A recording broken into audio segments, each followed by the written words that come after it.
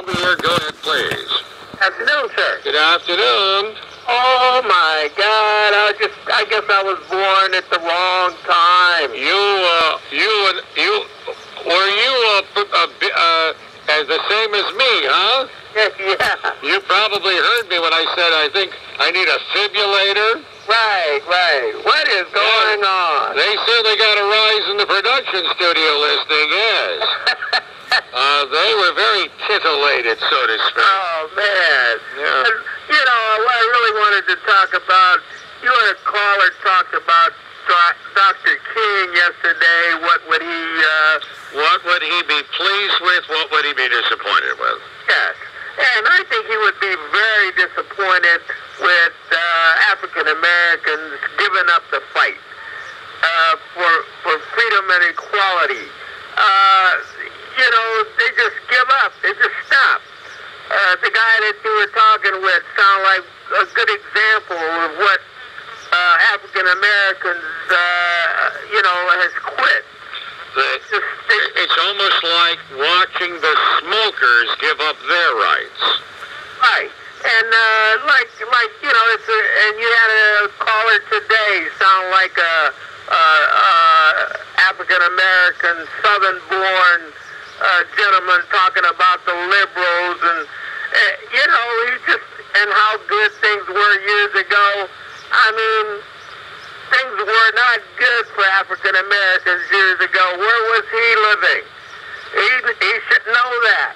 But they get on there and they talk, and they think they're conservatives and they just wannabes. So, why don't they... Well, better to be a wannabe successful than wannabe unemployed. Oh. Right?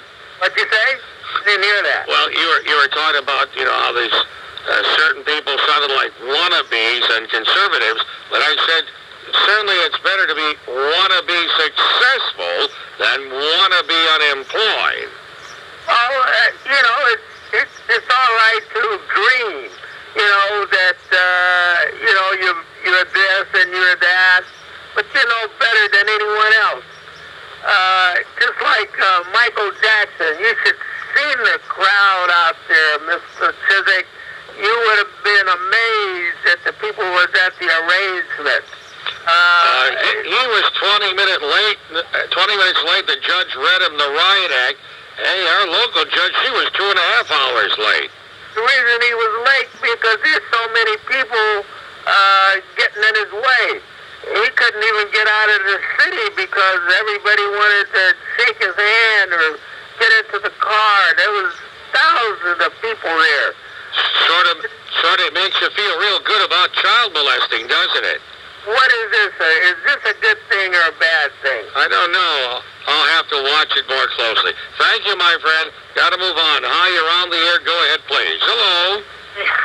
How are you? I'm recovering. This is about your production. If he lets his hair down from a certain angle, you wouldn't be able to know one way or the other between him and his wife, would you? He's kind of a sweet guy. I know he is. Anyhow, the Middle Ages, Dark Ages, and that kind of stuff, I just wanted to touch base with that, because I'm staying all away from that nice lady, and she can call every day as far as I'm concerned. Very entertaining. Very entertaining. Very, very beautiful woman, sounds like. You think that, what was your I'll give you my definitions and why like, for example, was it Dark Ages, Enlightenment? Is that what we were talking about? Dark Ages, Renaissance, Middle Ages. Oh, yeah. Yeah, I agree with the Dark Ages. Okay, would you say, I think the Dark Ages, in my opinion, were up to the Magna Carta, and then the Renaissance really began Martin Luther. Ironically, on King's birthday weekend, we would discuss Martin Luther, started the Protestant, and he protested obviously the Catholic Church, Well, we're in the same ballpark. The fall of Rome, 7th century, the world's plunged into the Dark Ages, coming out a beginning with the Crusades. Following the Crusades, you have your Renaissance, Middle Ages in there, but he was thinking that the Middle Ages came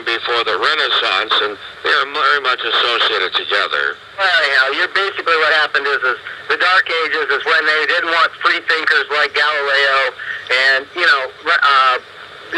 Copernicus, all the guys that were trying to say that, hey, you know what, the Earth isn't the center of the universe. That's when they took away the rights for priests to they still do that.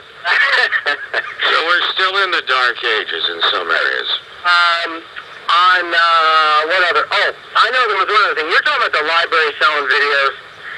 No, I didn't say they were selling videos. You can renting videos. You can rent videos and games and things. I've said this a long time, and I know I don't think that not-for-profits should be allowed to compete directly with for-profit companies. For example, I don't think that the library, which is subsidized, should be able to take business away from the guy right down the street that's legally paying taxes. Well, why should I, with my tax dollars, subsidize a place who's loaning out videos and video games? You could go to the retail store for that.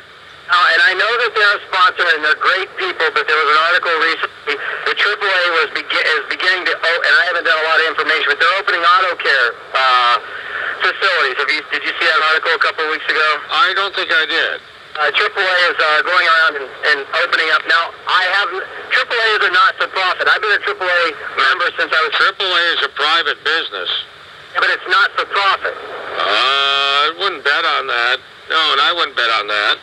I'm pretty sure, just like credit unions, a lot of them are private businesses, but they're not-for-profit. Well, I don't really know how to respond. I'm assuming AAA is a private business. Okay, well, anyhow, I'm 99% sure.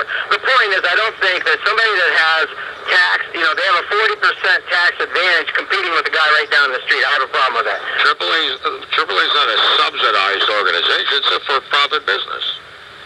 American Automobile Club, it's a private business. I know, but is it for profit or not profit? Sure, they can.